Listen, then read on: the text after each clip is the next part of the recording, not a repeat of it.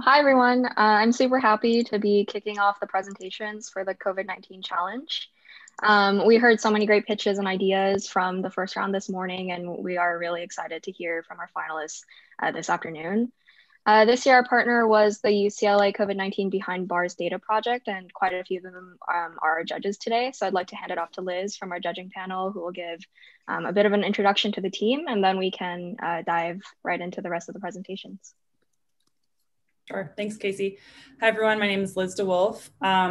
So the UCLA COVID-19 Behind Bars data project essentially tracks data on the spread of COVID across American carceral facilities with the intention of making that data as accessible as possible and holding carceral systems accountable. One of our major issues is that data availability and quality vary really dramatically by jurisdiction. And so our challenge for this hackathon was to come up with a scoring methodology that would allow us to compare pandemic response by state.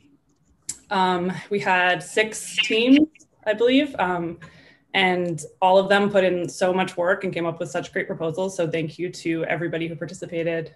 And also thank you to Michael and Purnima, who are here on my team as well. Our next presentation is by Team COVID Justice. Thank you, fellow teams, organizers, sponsors, judges, and new friends. It is an honor to participate in such a noble cause. Next slide, please. Isolation is the main recommendation by the WHO and CDC to prevent the spread of COVID-19. In theory, an individual enters the correctional system to be isolated from society, since it has been deemed of danger to the society. However, data shows that these isolated populations are the ones with the highest risk for contracting this new virus. To contribute to the improvement and humane treatment of this underserved population, we propose a tool for grading, scoring, and ranking of the institutions and states that provide care to the incarcerated inmates. The main goal of this tool and the investment of resources required to implement it is to guide the behavior of the facilities and state agencies via gamification to improve their management of this pandemic. The focus with the greatest benefits should be on preventing the spread of the virus that is brought in by the people who are in contact with the outside world. Because once it enters the incarcerated population, the infectivity rate is greater in the settings due to the nature of the conditions such as overcrowding. Next slide, please. The chosen indicators for grading were selected based on our investigation of the main factors contributing to the big picture problem, which is inmates and isolated population contracting COVID-19. We based our scoring system on the main categories of data transparency and quality, infection incidence, response strategies to limit infections. As Nina from the internet so passionately and inspirationally reminded us, data gathering and analysis is the main factor that will lead to evidence-based solutions. And therefore, we strongly recommend a high score weight on this grading system, aided by legislative help by mandating compliance with reporting of metrics. Second, infection incidence reduction should be the main goal to focus on, and therefore, we allotted a high score weight to innate positive cases. Since employees are exposed to the risk of the outside jail environment, we don't want to penalize the correctional facilities for this inherent risk, but we do want to focus their efforts on preventing the spread to inmates. Third, we focus less on the specific practices of response strategies to avoid limiting the creativity and initiatives of each institution on adapting the prevention strategies that are likely to be more effective for their particular setting. Concurrently, we propose frequent revision and readaptation of this tool to include the most effective infection control strategies as further evidence emerges by the efforts of the scientific community. Next slide, please. As you can see on these computed scores, there's a significant room for improvement in the state scores. This can also be applied to individual facilities. And in summary, our policy recommendations are to improve state-mandated data reporting, to incorporate a pandemic management scoring system, and to standardize the adherence to guidelines on infection spread that have been historically effective for other similar infectious diseases and are gradually emerging as evidence accumulates for this pandemic. Thank you.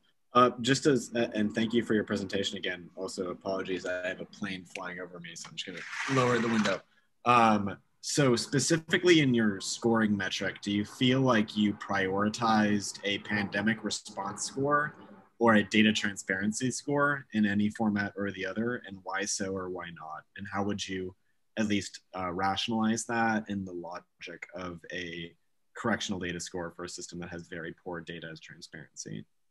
Yes, we based our scoring system on the data that was available, because if we make it more difficult, we won't have the available data to score. So what was available and what we chose as the most important issue was to focus to keep the eye on the ball, which is decreasing positive COVID-19 cases in inmates who technically should not be getting any cases since they are an isolated population. That is the behavioral change that we want to guide. Instead of going into minutia and making and pushing these facilities to focus on collecting data on smaller things, we want them to focus on the big issue and give them that freedom without limiting them on recording details of the things that they do. This is our contribution to the equality, because what works for one population in one state will not work for another. What works in one jail system will not work in another. So we want to provide that freedom based on psychology practices. When you tell the person, this is your goal, the entire team will try to figure out what is best to do. But as our speaker presented in earlier days, if you try to do the points to measure, there was an example that just a small bar of soap was given, and that was labeled as a metric for providing hygiene equipment. So we want to avoid that, but we also want to focus a little bit of that to push them to do things that have worked for populations in general, statewide. That way they can be revised frequently based on evidence that emerges from the scientific communities, and to push that behavioral change. But the main things that we focus is diminution of cases in inmates, and also reporting of data, because data guides science.